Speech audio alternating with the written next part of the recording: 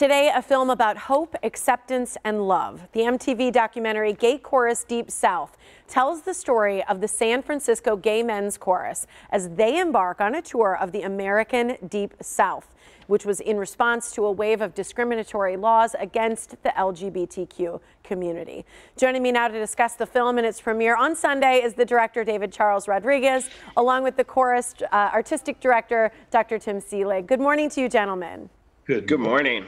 Thanks for joining me. You know, first of all, congratulations. You guys won the Documentary Audience Award at the Tribeca Film Festival, and I think that that's a huge prop to exactly the feel of this movie. So congratulations for that. Thank you so much. Yes, thank you. Absolutely. Let's talk about the theme of the film, because I think right now, one of the things all of us need more, it feels like it's such a divide in America in so many different ways. And I love the idea that you say, you know, you embark on this because this was in response to to discriminatory laws and all that for the LGBTQ community. So talk a little bit about how you guys felt as you got into it and you felt that there was a divide in America. What did it leave you with? What a great question, and it's you know, there's a long answer in there, of course, but I'll try to keep it brief. We went on this tour, as is stated, as I stated in the beginning, to, you know, sprinkle a little water on some dry land where the LGBTQ community really is suffering. But it turns out that they're not suffering as much as they are fighting. And what we really found was courageous people throughout the South who had decided not to flee to one of the gay meccas, but stay home and do the hard work.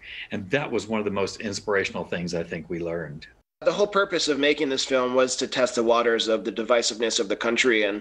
And you know, what we learned is that the country, you know, is way more purple, you know, shades of purple than it is red and blue, you know. So each community, each town, each place, you know, they have people from both sides, and you know, most of these people do come together and do congregate, and I think that's a starting point, you know. So using the chorus's music as a way to get those people together was a really profound way to start a conversation and to you know, create a bridge and hopefully a blueprint forward towards unity.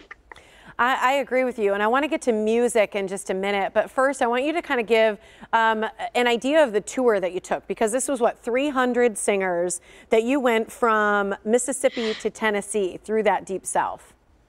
Well, we went from Mississippi to Alabama, Tennessee, North Carolina, and South Carolina, and we did 25 appearances, but we did in all 5 of those states, everything from small schools and rec centers to the largest concert hall in each of those 5 states.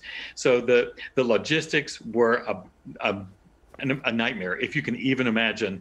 But we had an amazing tour company that took care of all of that. And all the singers had to worry about was, get on the bus by 8 or we're going to leave you behind, and go to bed at about 11 when the concert's over, and we'll see you in the morning. So the singers, I mean, I think we miss out on the fact that they gave up 8 days, 9 days of their lives. They paid their own way because they believed that something really wonderful would happen while we were there and for themselves.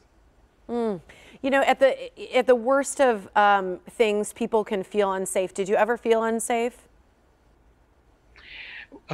We were protected. We had a lot of security. Coming from San Francisco, our board of directors made sure that we were protected. Each of the cities was amazing.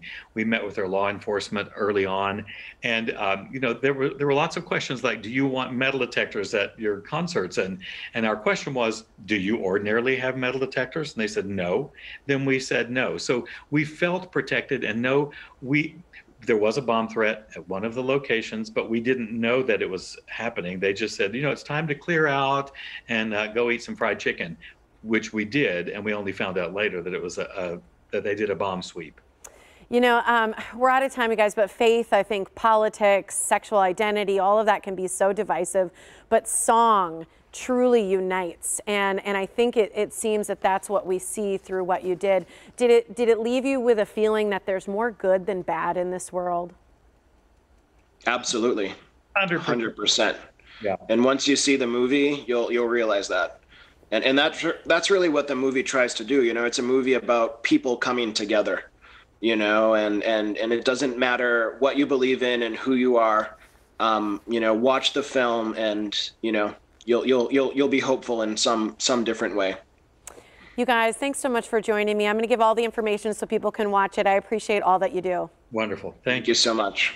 Absolutely. And again, you can watch the film premiere of Gay Chorus Deep South. It's this Sunday at 8 p.m. on the streaming apps Pop Logo and Pluto. All right, up